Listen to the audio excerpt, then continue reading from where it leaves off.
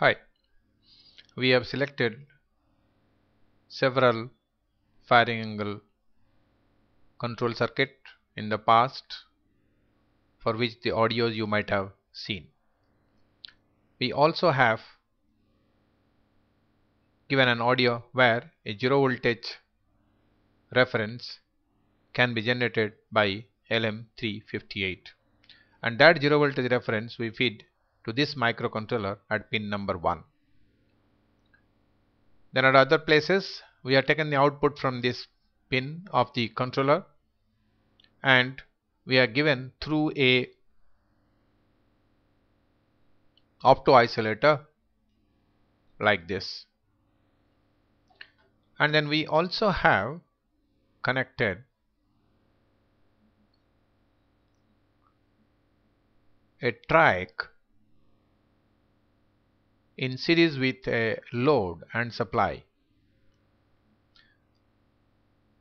for the purpose of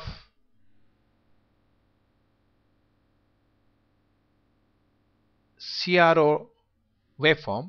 We have connected this ground here, but in actual practice this ground is different and this ground is different. This is DC ground and this is my AC ground, so I should not connect between these 2 points.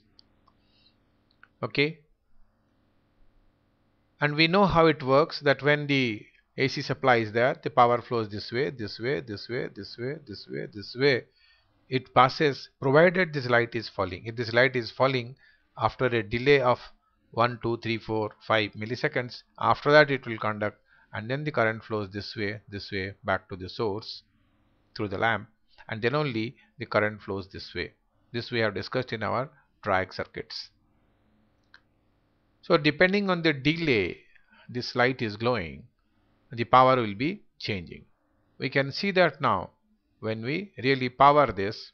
You see, this is my 0 voltage reference coming at this pin, and when another pin I have written a program that the interrupt pin, when I start the interrupt pin, you see this is the delayed pulse which is coming at this place.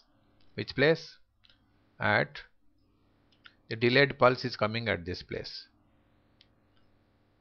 This is my 0 voltage, this is this much delayed, and you can see the time period here, and the time period is 1 millisecond. That means from here to here is 10 milliseconds, so full cycle is 20 milliseconds, that is 50 Hertz. Now when I put this from the 0, it is delayed by this much. That means LED starts glowing here. Once LED starts glowing here, and the triac, we know once triggered it continues till it goes to 0. Not that I have to keep it continuously on.